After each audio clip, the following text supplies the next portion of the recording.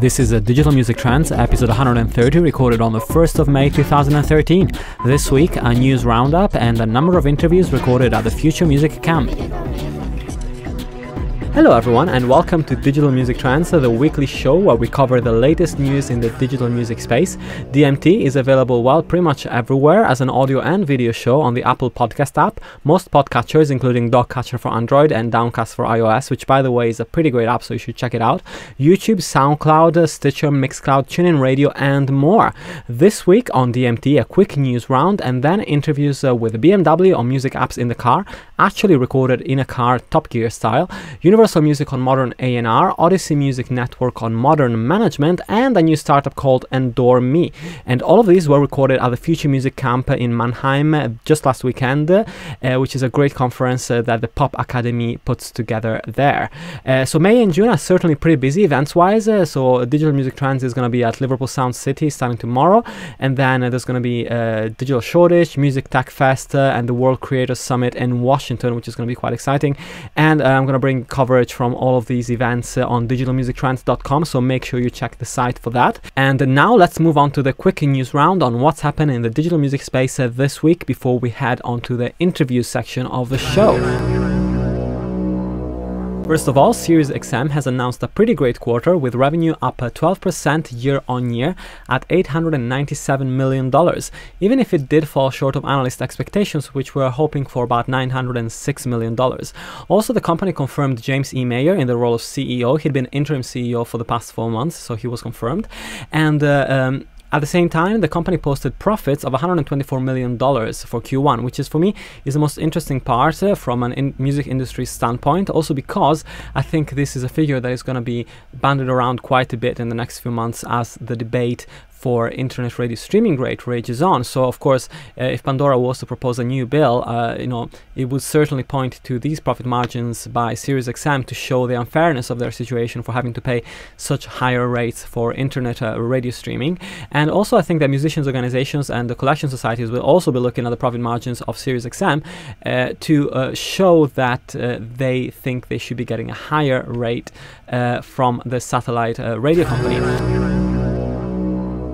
Moving on, Twitter Music had a fairly bad week as the app Twitter #music failed to gain momentum on the iTunes store. So the app, when it came out, debuted at number 1 in the music category and at number 5 in the overall free apps chart in the US, of course. But it quickly fell to respectively number 11 and number 124 for the overall chart, or at least these were the figures a couple of hours ago when I checked. In the UK, it's doing even worse, with the app not even appearing in the top 200 chart now, at least when I checked, and it's only 34th in the free music apps section.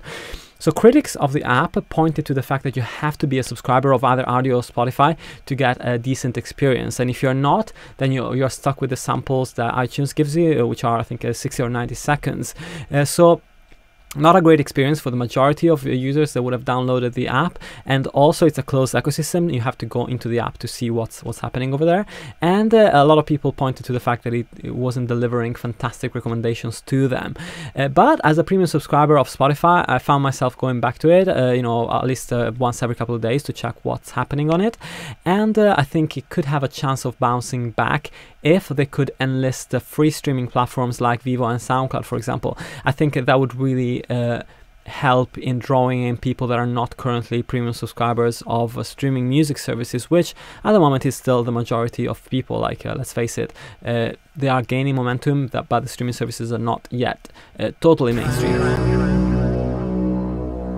And as the iTunes Store turned 10 years old on the 28th of April, there were a lot of great articles and great points of view on how iTunes changed the music industry forever, their influence, their bad influence, their good influence, what they did, what they didn't do, a lot of points of view on this. So I'm not really going to get into it. I'm sure you can do a quick search on Google News for iTunes anniversary or iTunes 10th anniversary, and you'll find a lot of great reads on that front. So, all I can say is that iTunes has been a constant in a landscape of ever-changing services, and although I almost never listen to my iTunes library anymore, it's quite cool to be able to go back to music you were listening to 7 or 8 years ago that is actually still in your hard drive, and you can find all the random singles, bootlegs, and guilty pleasures on there, and they're still there, which is an issue, of course. With streaming services, you never know what's going to happen in 7, 8, 10 years times if you're still going to be able to access that information.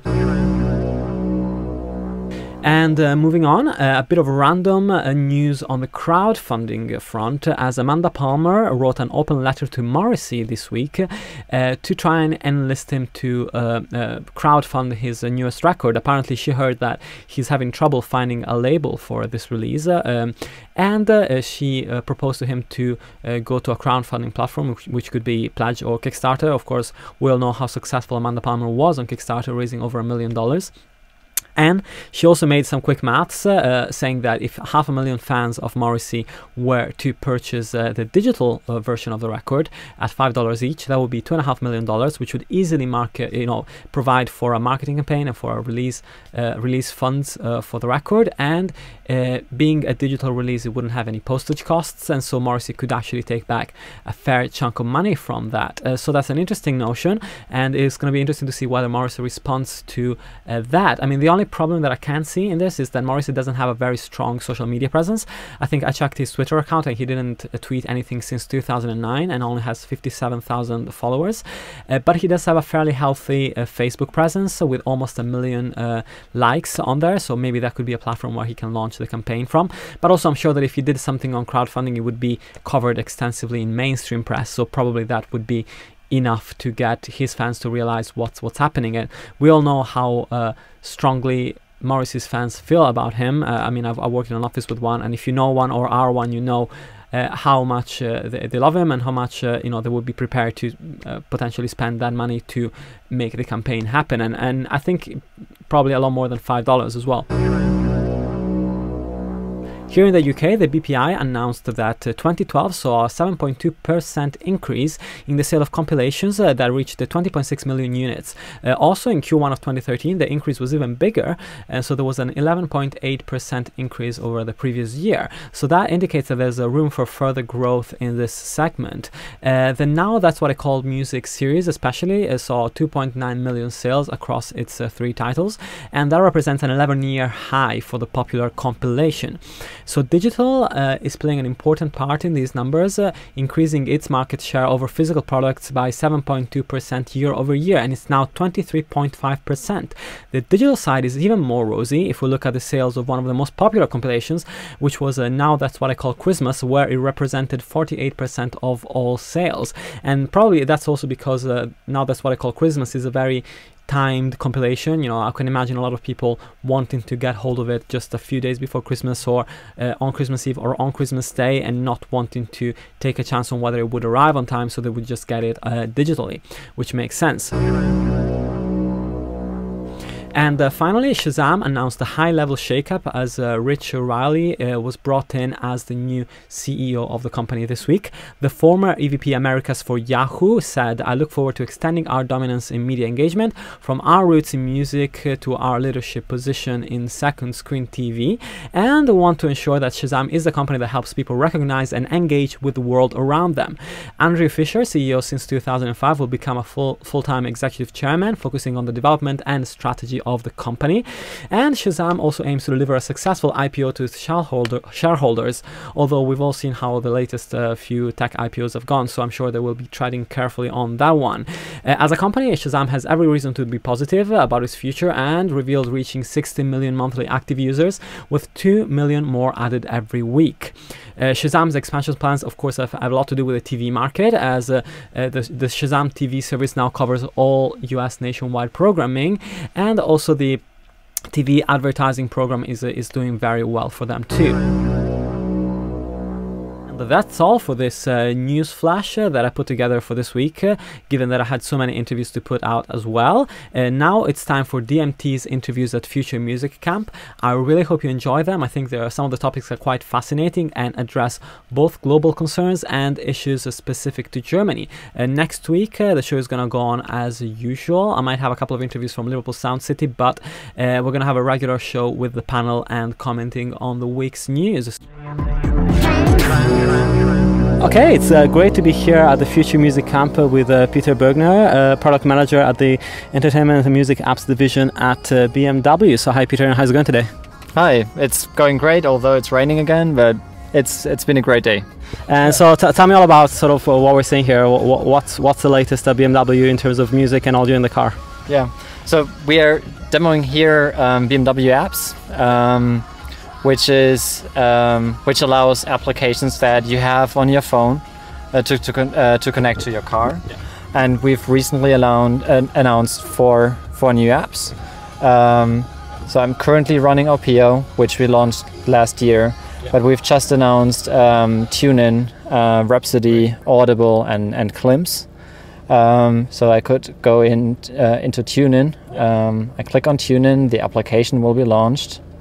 Again, this isn't yet out, so it will be available very soon. So we are seeing here a prototype right now. Yeah.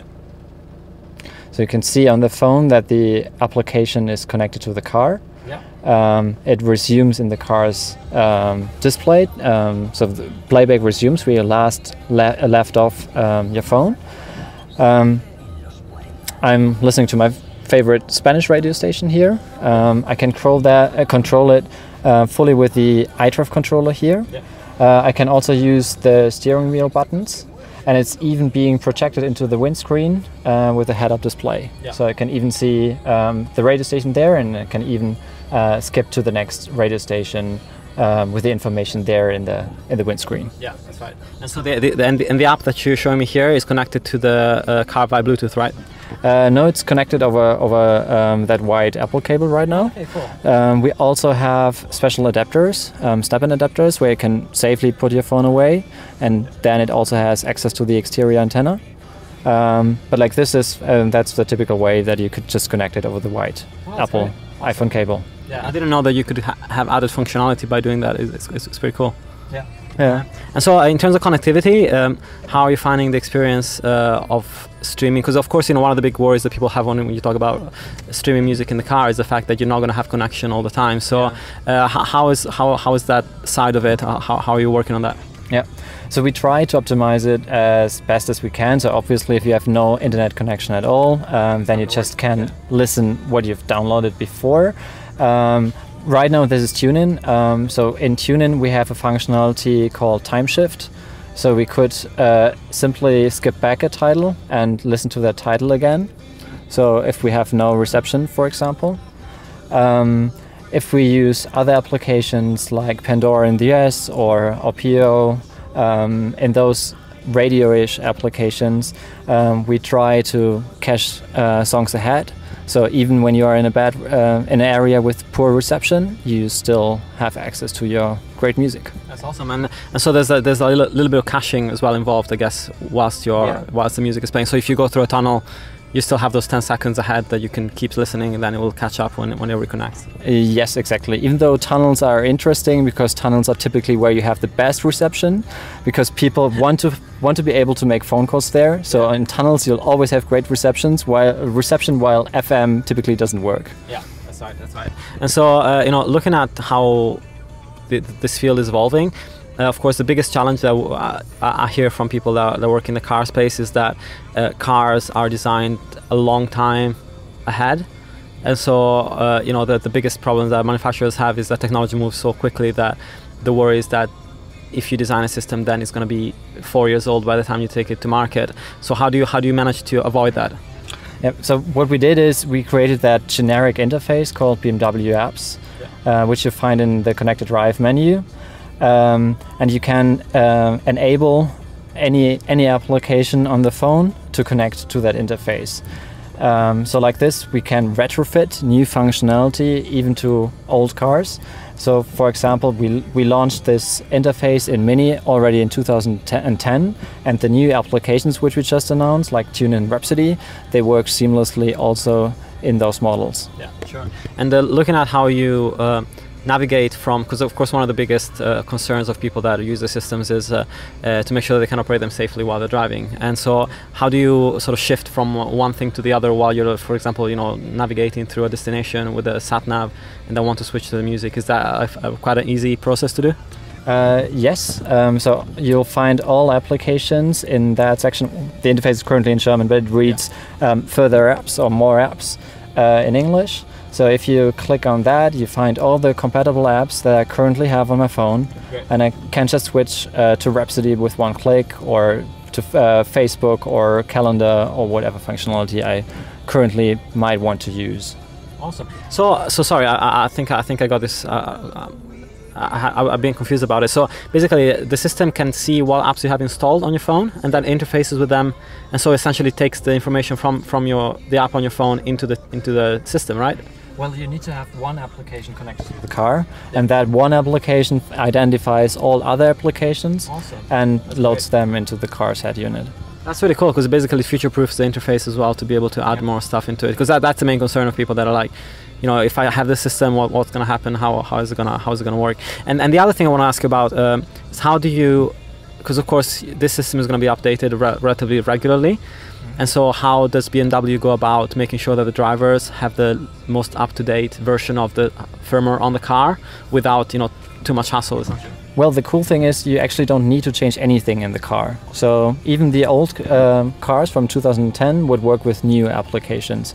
So the only thing you really, as a client, need to worry about is to get the application that are compatible with your car. Okay. So I can just, in the future, when Rhapsody is launched, I can just download my regular Rhapsody application in the iTunes Store, and that application will work with any Mini and BMW with that option. Great. So you don't have to take the car to a dealer and get the upgrade done on the car. Yeah, exactly. No need to go to the dealer. Just download your new application on the phone, and you're all set. That's awesome. Well, that's great. And so how do you feel like this field is going to progress? Because of course a lot of people are putting their chips in the car market, because it's going to be a huge part of how streaming evolves. We're seeing Pandora expand a lot in the US in that field. So how do you see the next sort of a couple of years fleshing out on that? Do you see a lot more apps coming in and a lot more services getting into the space? Yes, definitely. So we see great interest from all partners to be available in the car. So we expect many more applications available in the car in the future. That's awesome. That's great. Thank you very much for your time. Yeah, thank you.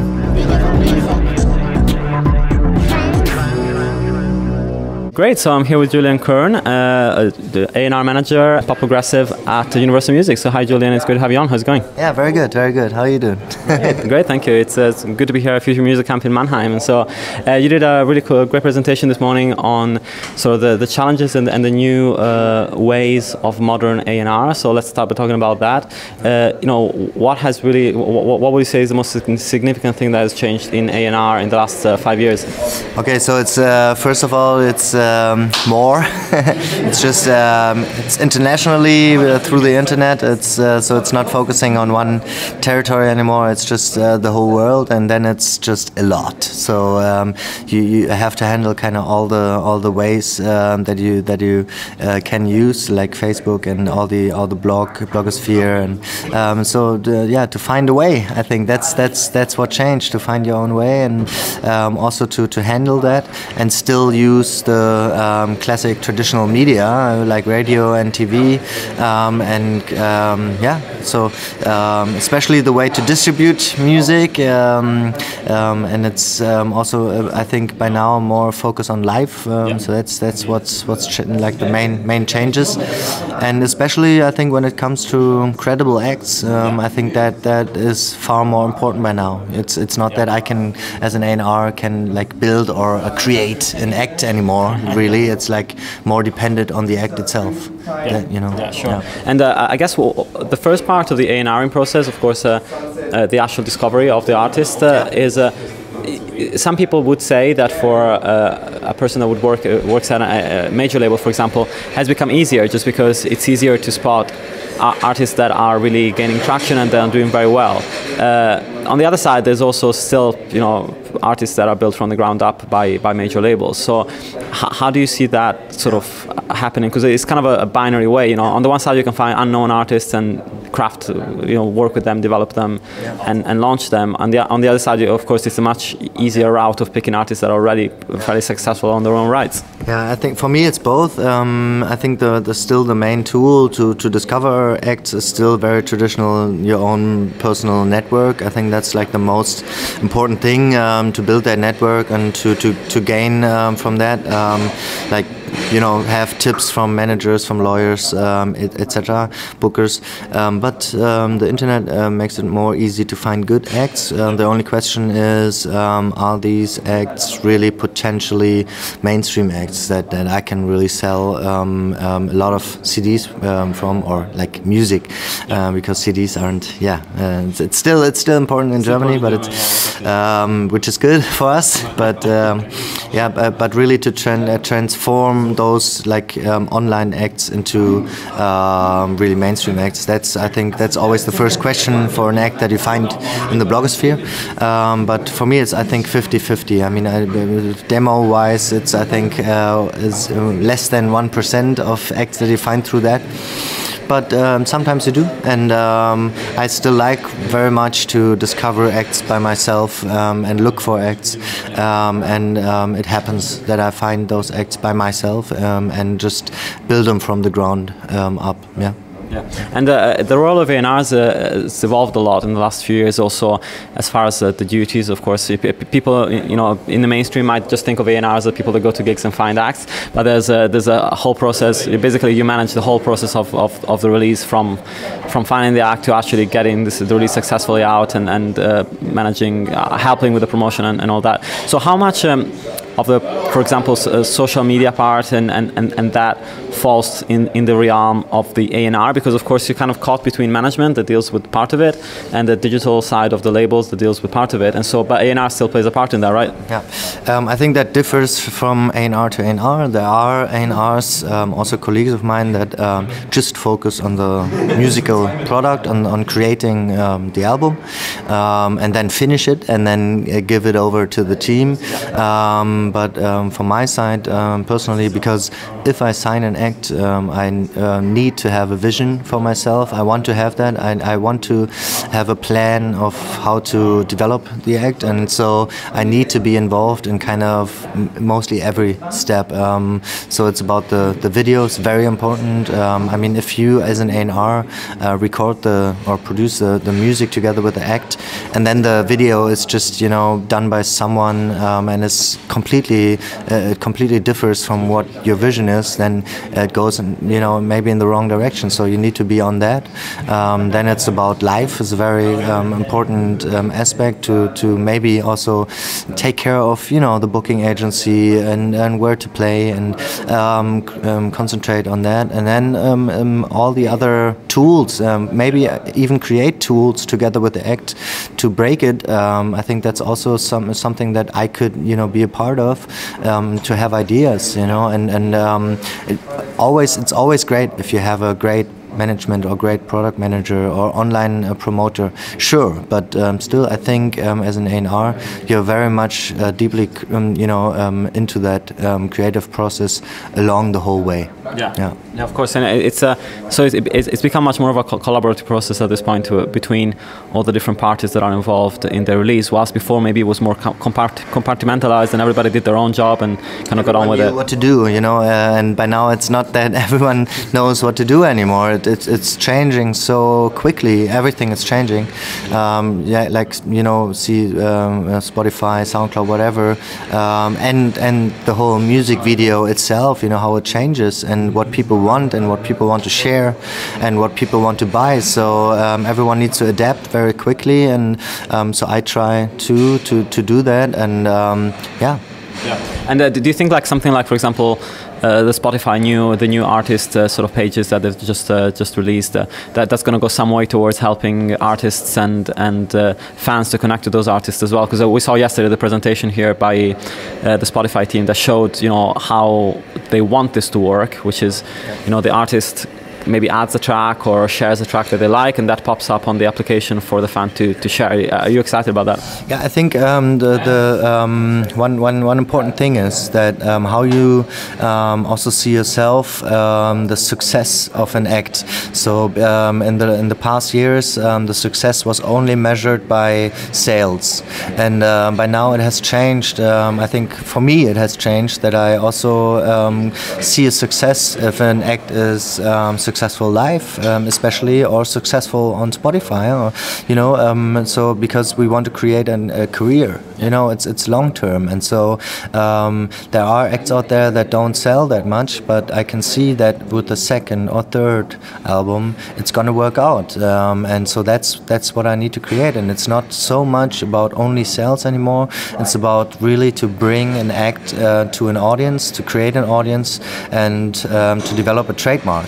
And that has changed. So also regarding Spotify, for me it's great if an act gets heard.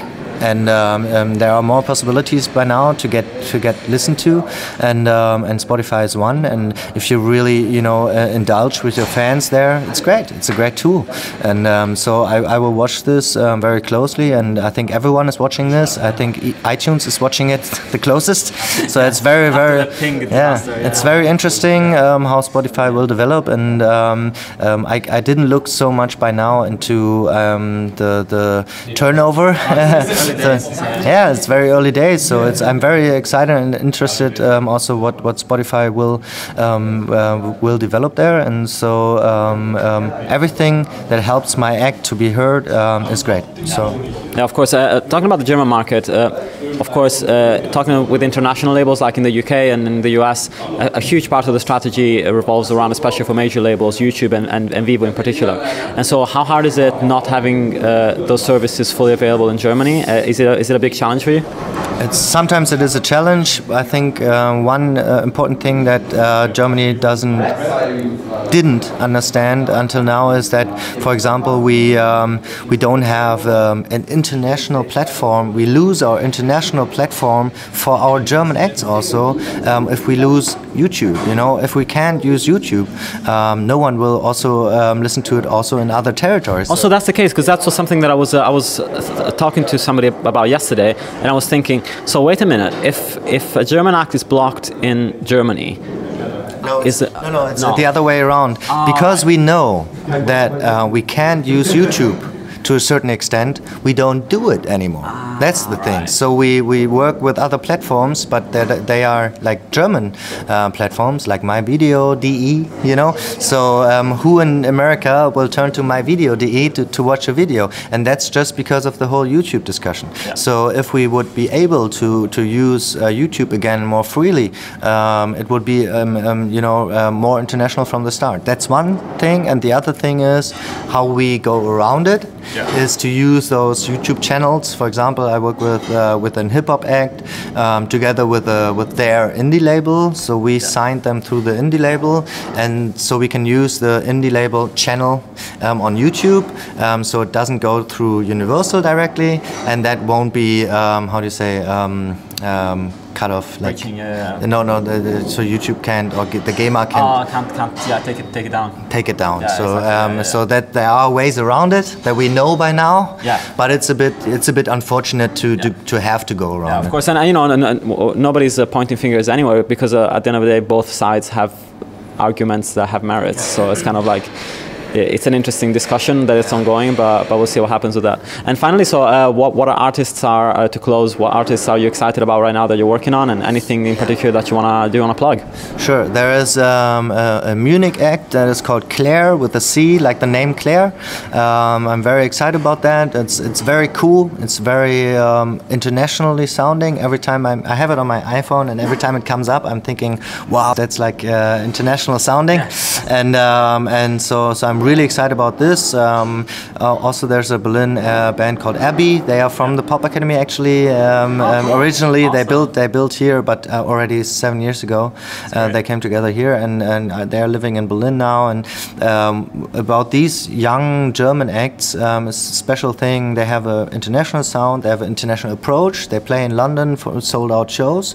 They have a London promo agency, or UK promo agency. Also with Claire, it's the same thing. So we work a bit more internationally, and it kind of reflects to Germany, you know, because in Germany we don't have this big blogosphere. It's not so strong, you know. So we also don't have blog agencies like in the UK, and so if we have a UK promo agency to work for our German acts, it will reflect onto the German fans. So that's something that is very exciting.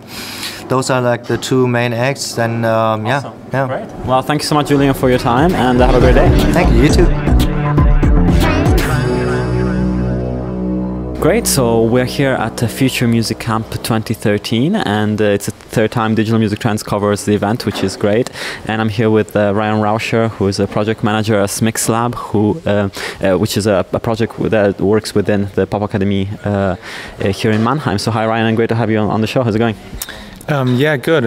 I actually feel like having 2 days of conference, which we did. But I feel good, and it was a great weekend. Yeah. And yeah, thanks for having me again on the show. And the same back to you. And so talking about how the event has changed, I think it's an interesting place to be in a university that deals with a lot of students, because of course you can be on the cutting edge of what's happening, because you see what your students are doing, and that's like a pretty good indicator of what the latest trends are.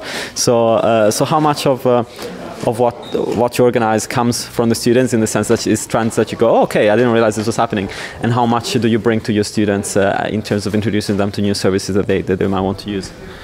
Yeah, well, actually, that is one thing that has changed. We started last year to try to relate or correlate more what happens here at the Future Music Camp with what students are writing in their theses. So they, for example, they can or they have to make session submissions and introduce sessions and host sessions at the Future Music Camp, and then they use that to write their papers on it. Great. And of course, we always are looking for company startups questions that people discuss here, and we try to forward that to students and see if that's interesting for them, and they can and do that, more scientifically, maybe, and then if it works out, bring it back the next year to the camp. Yeah, sure. And I remember, was it like 4 years ago? 4 years ago, that the first time I was here, and Simfi was presenting, of course. Yeah. And yesterday we had a very, a flashy presentation on the latest stuff on Spotify, with some stats as well from Willem Tell, the band here in Germany. And so, what is your feeling about the adoption of Spotify here in Germany, and also amongst your students, for example? It's quite a lot. Spotify is doing very well in Germany. A lot of people are using it, and I see it in our studies. I do courses here at the Popakademie as well, and I can't say really in a percentage, but in the more digital topics and courses, there are like I would say 40% already using it, and I'd guess almost everybody knows about Spotify and what it is. Yeah, that's right. That's right. And so, looking at the program for this year, there were a few interesting startups, some established companies, like for example SoundCloud presented, and in terms of innovation here in Germany, how do you feel about, for example, students getting into the business of producing new technology, and do you find a lot of ideas come from students when they have, for example, to submit business plans or anything for the coursework?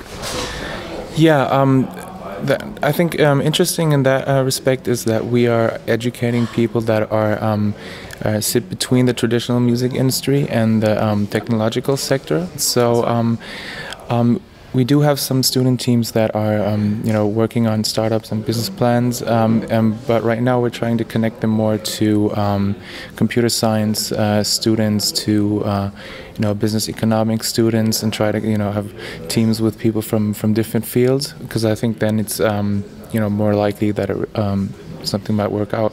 So we're doing projects together with other universities or research institutions to try to make that connection and support our students in that way. Yeah, sure. And of course, if there's any educational institutions, I know I've reached out to quite a few that are suggesting the show to their students. So if anybody's listening that is interested in collaborating with the Popakademie, I'm sure that you can find out more on the Popakademie website. I'll drop a link in the show notes, of course, and find out more about what they do. And so, drawing a balance, how do you feel the event went this year? And in terms of comparing it to the last years, do you feel that there was a difference in the types of questions that were being asked also during the sessions, and the focus maybe of the students on certain topics other than others?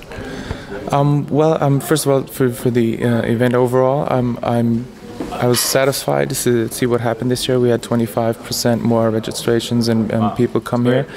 And I think, actually I have to say, I wasn't in a lot of sessions because I had some things to do. Of course, yeah. But I believe, we're talking to students, trying to bring them to ask specific questions, That's true, yeah. Not so much, what is happening to copyright, how can it be modernized, but really to go into detail and to try to focus on one or two questions and trying to solve that and write a paper about that, because I think that's better than trying to solve the really big problems. Yeah, that's right. Because you can talk for hours about copyright at large, but if you focus on specific aspects of copyright, or I see a session here like talking about the relevancy of charts, and something about just specifically WordPress, and something about that's what I want to say. Yeah, that's a quite good example. We have someone here right now, I think, talking about WordPress for musicians, and he has services for that and technology, and so he's talking to students, what do they want, how do they like what he's doing right now. So really, down to earth discussions, what people and our participants can use, from tomorrow on. Yeah, great. Yeah. Awesome. Well, thank you. And you can find all the interviews are recorded here at Future Music Camp on digitalmusictrends.com. And if you're watching the long version of the show, you're probably going to be able to see them just after or just before this interview. So thanks so much, Ryan, for your time. Thank you. It's great to have you here for the third time, I think. And it's the event is mostly in German, but we try to do as much as English, and everybody is invited to come over and to talk about cooperations or present the company technologies and stuff. So thank you very much. Great, awesome, thank you. So I'm here at Future Music Camp with Tobias Schiwek from the company Endor Me, your founder and CEO. So how's it going today? And thanks for your time. Thank you very much for your time. Cool. So let's talk about the company. It's the first I heard of it here at Future Music Camp, so I'm really excited to know all about it. What do you guys do? Yeah, we're pretty much new. We just launched like 6 weeks ago, and the first step how we launch is what we call the flipboard for entertainment. So what we basically do is, for you as a fan, we take you all the stress to aggregate the relevant information regarding your artist. And relevance means in both ways. Relevance in terms of the artist himself, like is Shakira really the artist Shakira, is it an animal? And your personal relevance, like you might be interested in releases, but not that much into live concerts. So we provide both of it. This is why we call it Flipboard for entertainment. And as we get all the stress for you out of the business, we do the same for the artist. So we aggregate, again, traffic and relevance for the artist himself, and we just push back and forth the traffic that he needs to ticketing, to merchandise and stuff. That's the first step how we start. You don't need any active artist at this point. It's just aggregation. Awesome. And so, what spurred you to start the company, and what did you see as a market need to create a service? Actually, the need comes from both sides. My co-founder Tim, he's very much into live concerts, and he missed 2 times in a row his favorite artist playing in Cologne, where we live, just because he missed it. So, for instance, Facebook is not made to stay up to date with your artist. But on the other hand, artists experience exactly the same. Like Lady Gaga, she had about the most fans on Facebook. Nonetheless, she founded her own network because it was made for that relationship. And what we want to do is we want to create more and more of those universes between fans and artists, but leverage it all over every artist. We think that there's an enormous need both on the fan side and on the artist side to find your dedicated home to just to engage with the artist you like. Sure. And so, of course, it requires quite a lot of work on the aggregation front. And what do you find are maybe the hardest platforms to aggregate from to create a channel of this kind? I think it's not the aggregation itself; it's the relevance again, to find all that semantic web and to dig deeper and deeper, and then provide a very nice user interface that it makes it easy for you to efficiently access what you're really looking for. Sure. And talking about, of course, artists are very important to the equation, so getting them on board is really important. So are you targeting labels or managers, or what's your approach on that front? Actually, talking to everyone who's interested, and the funny part is that we started obviously to give interviews explaining what we're going to do, and that in a second step we'd like to have active artists that engage directly to their fans. And our original plans sounded like let's do it in 2014-15, but musicians started to approach it already, and they want to have active profiles, they want to have some kind of tools to access directly their fans, and that's why we start to create it right now. And we talk to both. We talk to artists, we talk to some indie labels, but we already have some Universal guys that are very interested and that already providing us with some background information and connections. Yeah, sure. And so how do you feel like fans can best consume content like this? Of course, the consumer is the second part of the equation to this. So do you feel like it's a mobile app play? Is it an integration through notifications or of some sort? How do you best keep people updated on what's happening? So in the midterm, it is for me a mobile application. It is exactly the situation when you sit on your couch and you're watching that video of David Hasselhoff and you just want to see what he's doing nowadays. So you take off your phone. It's habit creation for us. You don't have to think about what you actually... if I asked you, tell me something about the history of Italy, you might go to Wikipedia directly. And we want people to go directly to Endormi and check what is happening around David Hasselhoff. And this is a mobile application for me. It's to kill some time when you're in public transportation. It's to be used on the couch. But today we use a website because you can iterate much quicker. We want to learn a lot about the behavior, a lot about the market. And if I had to go through the approval process of an app store, and if I had to create that mobile application over and over again, that would take much too long. So this is why we start that early phase with a website that might be optimized for mobile pages as soon as possible. But if I had to bet, I would say in 2 years we have no website anymore, but a lot of really good applications that run directly into TV maybe and on your mobile devices. Yeah, sure. And of course you talked about live as a big part of the need for an application like this, and also to keep up to date with what's happening. I mean, it often happens to me that there's maybe like a rough trade, special show or something, Brick Lane that I miss, and so. The live side is interesting because there are other companies that operate in that sector. Do you feel like it's more an integration play, and how do you plan on getting the data on the live side? Directly from Facebook maybe, or from the artists themselves?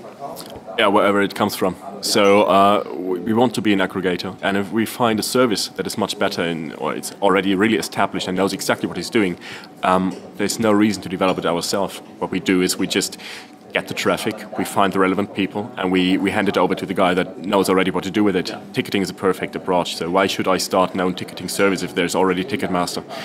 But what I can do is I can find that specific fan that is around Seattle who wants to see a certain band, and I can put him right through to Ticketmaster and buy this ticket. Yeah. And this is the same for live for me. Yeah, absolutely. That's awesome. Well, thanks so much, and I would encourage listeners of DMT to go and check out endor.me and see what the site is all about, and check out some of the artists. And if you're an artist yourself, is there any way that they can get on the platform? Is it automatic? Or? Yeah, we do have a landing page, so drop us a line, and we are really looking forward to your feedback, and we'd like to develop more and more tools together with you, and this is what we do on a weekly basis today, and yeah, we're happy to get feedback from the industry directly. Great. Well, thanks so much. Thank you. here Future Music Camp with Ulysses Hupauf from the artist management company Odyssey Music Network. So hi Ulysses, and it's great to have you on. How's it going? Thank you, very good. Thanks for having me. So let's talk about Odyssey Music. So when did you set up the company, and how did it all start out? I worked for Universal and for Sony for a little bit more than 10 years, and then I decided to go my own way, and I started up a management company to manage artists, mainly Apocalyptica in the beginning, and from that I transformed the company into more of a service, independent music service company where I have several elements which can always serve the artists we represent in management better. That's what Odyssey is. Yeah, and of course, one of the things that we talked about on the show quite a bit is the evolving role of management, and management becoming a hub for the artist, providing a lot of services that maybe labels are not willing or able to provide anymore. Also, as certain things become more relevant, like social media and direct to fan and that kind of stuff. So how do you take that and how can you evolve as management to be able to serve all these things without going crazy, basically, because it's a lot of things to take care of. Well, I think that management completely changed in the last 10 years, from being the spokesperson for a band and the label will do the decision and delivers all the service to basically the center of making the decisions, and sometimes even need to fund fundings for it, and run campaigns and have a master plan there while no one else would develop one. So all of a sudden I think management is in the role that they have to create artist careers, find the right people for it, and not rely on any of the others to do so, but do it yourself. Yeah, and what do you think? Another type of company that's sort of springing up in the last few years, which is taking an important role, especially as management has to offlay some of their responsibility as well, is labor relations services as well, which can manage anything from a pledge campaign to to take on some of the sort of load of managers, for example. So, do you think that's a useful tool for you, or would you rather it be more centralized? Well, in one way, I think that's exactly what we offer. We have everything built around artist management, but then we offer label services to release records and market those records. We do that with other independent artists which we don't represent in management. We do it for international labels, for GSA or for mainland Europe. We have a consulting unit where we have things like Pledge. While we just meet here, we represent Pledge, do a lot of work for Pledge, which helps our artists as well. We have a publishing unit which works with Universal, which delivers a lot of the publishing assets to it. So we have a producer management side of things where we have access to studios and producers for it. So that's kind of exactly the system and idea what we're having. Yeah, of course. And looking at the sort of German music scene, of course, if you look at the stats in Germany, physical is still very, very important. And so, but that's in a way a little bit problematic, especially if you have a campaign where you want to bring more independently and without the aids of major labels. So what are the tools here in Germany for an independent artist, for example, to distribute a physical record in an effective way so that they can still make money off it? True. On one hand, very luckily, physical is very strong still in Germany. There's a great infrastructure on distribution and especially on shops to sell music. We have a good infrastructure of independent distribution companies. Major distribution companies also opened up more for indies to come in to do distribution for them. So the old saying that the major record label controls distribution, it's not true anymore. We see more and more that big independent artists go with independent distribution and are as successful, sometimes even more successful than they were when they were with majors. But they play a role. And the majors play a role there because the distribution systems they have are very, very strong and valid. Yeah, and in Germany we're seeing loads and loads of new streaming services come in the last 12 months. I think there's now 7 or 8 different companies that are operating. I'm hearing rumors that there's a new service in the works, and it's a bit overwhelming, really. And we know that not all these companies are going to last. So, what's your take as a manager when you see all these streaming services and also like not so great revenues coming yet from them? Personally, I tried a few streaming services. I use Spotify every day. That's my source. Knowing that at least I do something legal. Not that I anyway illegally used it, but I do something legal there, but I know that it doesn't make any money. I think it is the future. I think the model isn't there yet, and I think so many open up in Germany because it's not decided who's the market leader yet. There are some of them who become the bigger players and more influential. But when you see stats, streaming in Germany is 2% of the whole market. It's next to nothing basically, and. We're having bands. We have a band from Sweden called Royal Republic, where we started in Sweden with a band, and they had a platinum record in Sweden, a big success on radio with that record as well. And I see as a manager, it doesn't build any fan base. They go to Stockholm to tour, and there will be hardly 400, 500 people on the back of a platinum record. While in Germany, without streaming services by that time when we did that song, and more or less the traditional way to market it, we're now selling 2,000 to 4,000 tickets a night. So with that, my biggest fear with streaming only is that the whole fan connection disappears because people will only go for a song. That's the whole setup and idea of a streaming service. Yeah, exactly. And that's, I guess that's why Spotify, I mean, I had a chat with the labor relations of Spotify last week, I think, and they're really pushing the artist pages feature now, so that artists can try and connect with the audience a bit more, because that's important to them that it happens. And finally, there's going to be a session in about 5 minutes here on GEMA, and of course it's a big controversy here in Germany, because on the one side, of course, nobody's criticizing GEMA for trying to get higher fees from YouTube, because of course YouTube is not paying a lot to artists at the moment unless you're having a big hit. But on the other side, of course, it's a huge inconvenience for artists that are here in Germany not to be able to monetize on the content that they have on the platform, or not even to have it accessible. So what are your feelings as a manager on that? It's a dilemma. Yeah. I use YouTube as well. We don't even have Vivo here because of the same problem. So YouTube is the source, and it's absolutely inconvenient because you can't see it.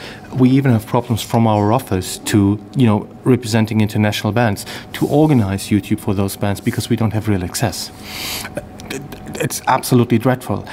On the other side, I think GEMA is doing the right thing, because it can't be the way that there is a unit of content like an artist is or like a label is, who delivers that content to a massive platform, and the platform makes money with it, and the platform decides what the business model is with it, because you have no chance to negotiate any kind of a business model with them. You just need to deliver it, you need to do the work, and then you can get a share of what you own. That's not the right approach. Yeah, sure. So we'll see what happens in the next few months. It's gonna be interesting.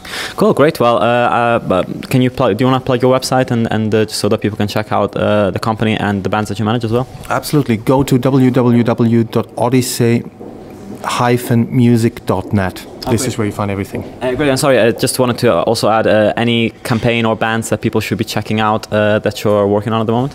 Well, we're working on some amazing pledge music campaigns. Everyone should definitely check out Pledge Music because it's such an amazing system. While we mainly work for German Pledge Music campaigns, on an international approach you find domestic campaigns on the side all the time. Go find that, see that. It's absolute fun to follow it and be part of that thing. Great. Awesome. Well, thanks so much for your time. Thank you.